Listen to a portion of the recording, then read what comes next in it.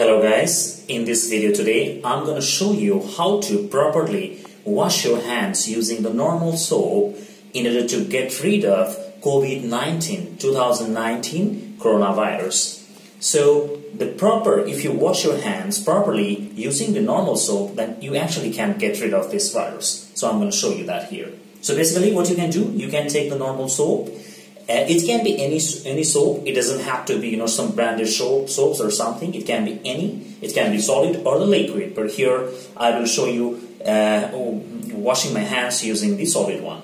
Okay, so what you need to do, you need to apply the soap with a little bit of water first in your palms like this. You need to apply the soap, and then what you will do is that you will also cover the upper side. You need to apply the soap like this here, and also you need to apply the soap here, right? So what I did so far, I applied the soap here, I applied here and here.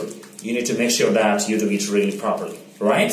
So, and then you also need to take care of the part that is between the nails and also the flesh. So basically, so you can do like this. To get rid of the virus, and if there is any present between your nails and the flesh. Okay. So now and then you also need to take care of your thumbs. You can do like this to get rid of the virus from the thumbs, and also here to get rid of the virus from the right thumb, and also in between the fingers.